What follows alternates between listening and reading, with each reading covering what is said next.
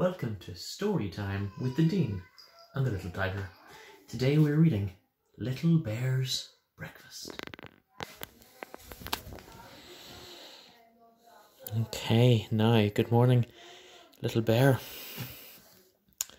Little Bear's mummy was in bed with the flu, so Daddy Bear was left to make breakfast for two.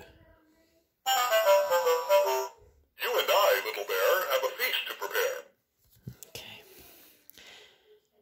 Daddy gave Little Bear a few eggs to break while he mixed the batter for a stack of pancakes. Daddy, listen to me. Some shells fell into the eggs. Do you see? Daddy Bear poured the eggs, shells and all, into the pot. Then he took the kettle and filled it to the top. Oh, the shells are the best part. I'm sure you'll agree. It will all be delicious. Just leave it to me. Daddy gave Little Bear 4 bread slices to butter, while he worked on his pancakes and made a great glutter. Daddy, listen to me. The eggs are turning brown. Do you see? Daddy went to the toaster and dropped in the bread. Then he gave Little Bear a soft pat on the head. Oh, the browner the better. I'm sure you'll agree. It will all be delicious. Just leave it to me.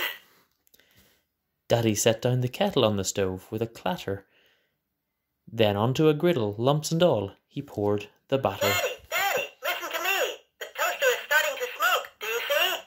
Smoke filled the kitchen with a terrible smell, but Daddy Bear acted as if all were well.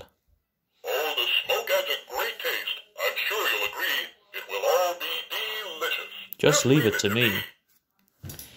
At last the two sat down, and each took a bite.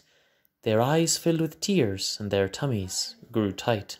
Daddy, listen to me. I think we should eat out. I'm sure you'll agree. Do-do-do-do-do-do-do.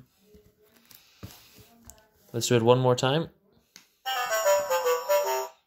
You and I, Little Bear, have a feast to prepare. Very good, very good.